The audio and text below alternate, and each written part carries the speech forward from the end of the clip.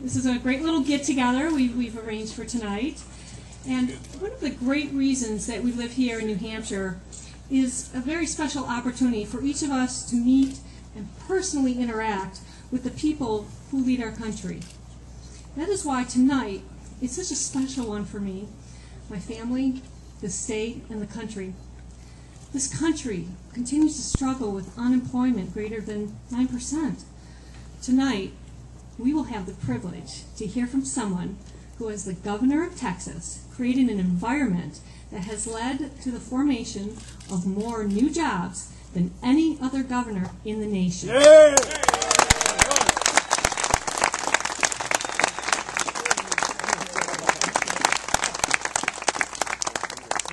This is the type of leadership is what our country needs, now more than ever.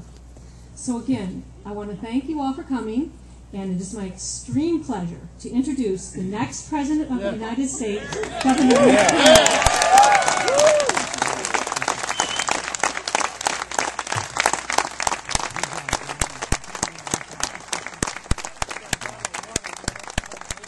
Thank you very much. That's pretty strong stuff right there. And thank you all for coming out on this absolutely gorgeous day. We have some weather like this in Texas. I think it's about 2 days out of the year. So, but anyway, it's really a great honor for Anita and I to be out here, and particularly in their backyard, and getting up to New Hampshire. Just, you know, I'm a former Air Force captain and a pilot in the United States Air Force, and I know how important it is to have a good co-pilot. And let me tell you, I've got one right here with this young lady. Anita, the love of my life, and I shared in my remarks as we kicked this off that we dated for 16 years.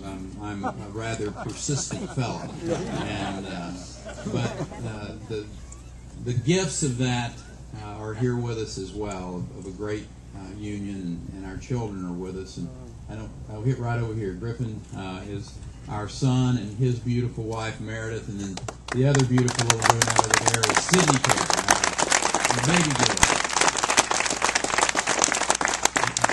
Anita and I, let me tell you, we got a great respect for the first in the nation primary that you all have here, and one of the reasons we're here, and I think you're very wise, folks want to come and see you.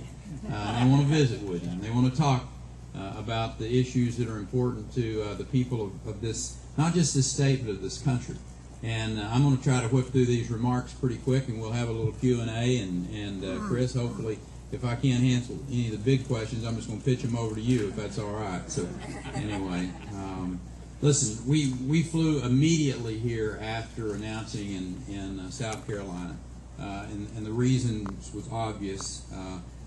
I intend to compete for every vote in every state. This isn't a strategy just to go to a few places. We're going to be all across this country.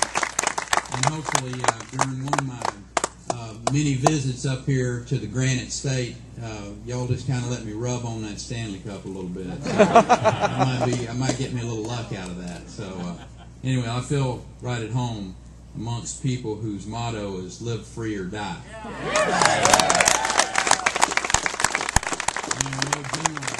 General John Spark, he coined that phrase, and what I love about it is you don't need a teleprompter to use it. I mean, it's just right there, and you just spit it right out.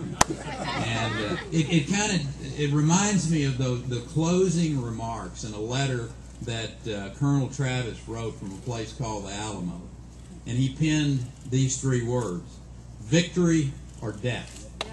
And I think New Hampshireites and the folks in the Granite State understand exactly what that would mean. We Texans like to speak directly as well. But you can't live free if you got a federal government that takes over 1/6 of our economy, like they're trying to do with our health care. You can't live free knowing your children are going to inherit a mountain of debt. You can't live free if you don't have the dignity of having a job or the income to take care of your family. Washington's insatiable desire to spend our children's inheritance on these failed stimulus plans, other misguided economic policies have given us record debt and left far too many people without a job in this country. And of course, we're being told we're in a recovery right now. But it sure doesn't feel like a recovery of those people who are out of work, those 9% of Americans that don't have a job, millions more who are only been able to find part-time work, those who have stopped even looking for a job. Doesn't feel like a recovery to them. 1 in 6 work-eligible Americans cannot find a full-time job. That is an economic disaster. Yeah. And for those Americans who do have full-time jobs, they aren't experiencing economic recovery because you're seeing fuel prices that continue to go up, food prices that are continuing to rise. Recovery is a meaningless word. If the bank is foreclosed on your house, if you're upside down on your mortgage, if your credit card debt is completely maxed out. And what are we supposed to say to our children when 2 out of every $5 get stacked on their back as debt? What do we tell them? What do we say to them? What were you doing in 2012, Mom? What were you doing in 2012, Dad? We're going to tell them, oh, don't worry, Washington's had some 17 debt or entitlement commissions in the last 30 years. That's what they did. They just didn't have the courage to do anything. How can the wealthiest nation on the face of the earth fail so miserably to pay its bills?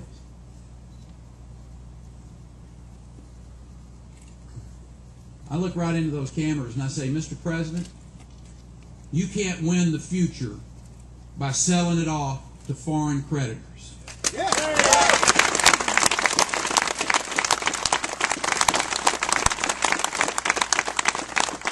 As governor of Texas, I have led based on a few guiding principles. Number 1 is don't spend all of the money.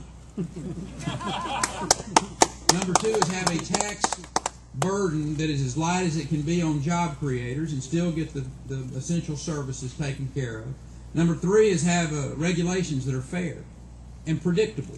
And the 4th is have a legal system that keeps the frivolous lawsuits at bay, that doesn't paralyze the employers that are trying to create jobs out there.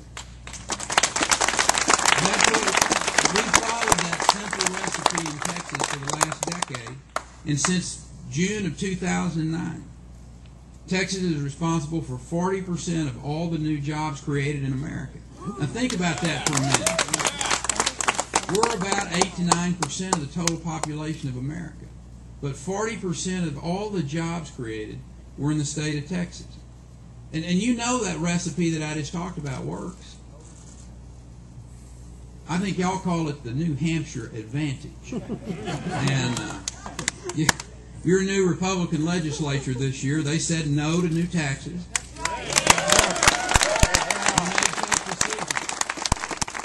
Speaker O'Brien and I were talking about it. You know, it takes courage to stand up and to just, you know, tell people and say we're going to have to cut back because we can't mortgage our future just because we've spent this money historically. Right. And you know, I happen to think that if you want to send the most powerful message across New England, you override your governor's veto of that right to work law. You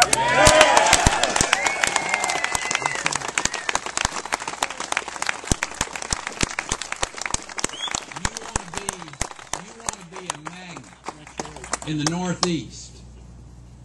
You'll be the only state in this part of the country that's a right to work, and there will be people come in droves to work, to create their future, to raise their kids, and to have a great life in New Hampshire.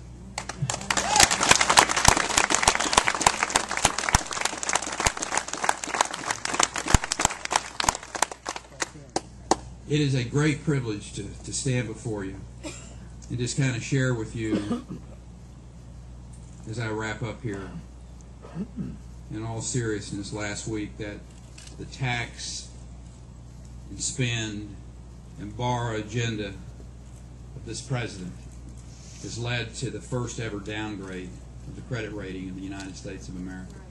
It's a sad day in our history. In reality, though, it's just the first of a number of recent downgrades. Fact is, nearly for 3 years now that President Obama has been in office, he's been downgrading American jobs. He's been downgrading our standing in the world. He's been downgrading our financial stability, downgrading the hope of a better future for our children. It's time to get America working, folks, and that's the reason I am announcing my candidacy today to be President of the United States.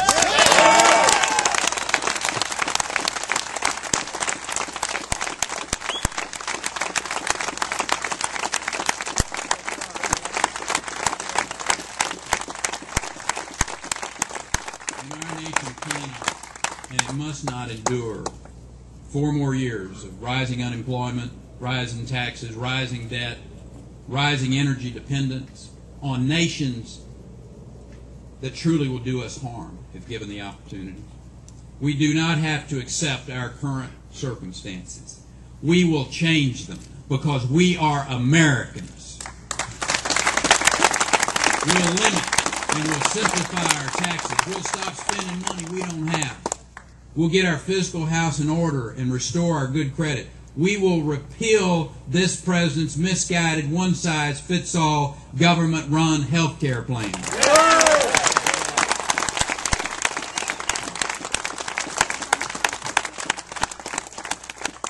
I'll promise you this. I will work every day to make Washington, D.C. as inconsequential in your life as I can.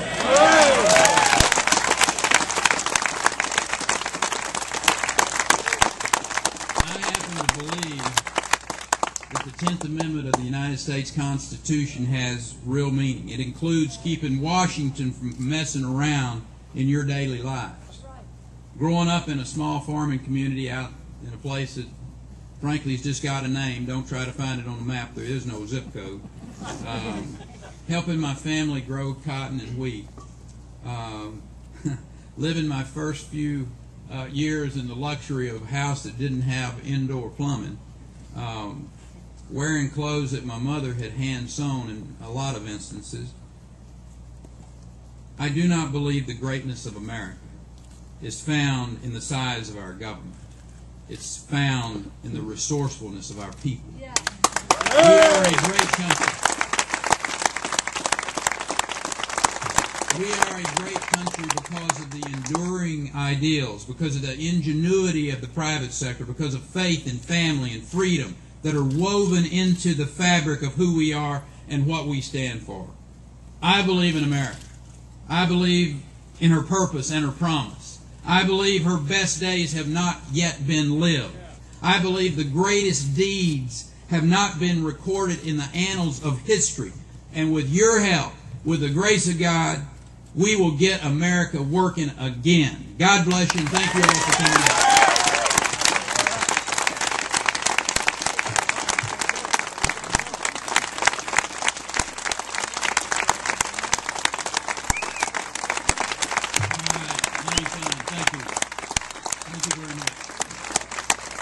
Mr. Speaker, I want to say before I open it up for questioning again, and Deputy Speaker, thank you both for being here. Incredible hospitality, and I know you both were in San Antonio, Texas, just this last week, and it was a real honor to get to visit with you there. But thank you for reciprocating, and I think you outdid us in Texas even. So thank you, Bill. Let's open it up to y'all holler out a question. I'll repeat it, and then away we go. Yes, sir. In the blue.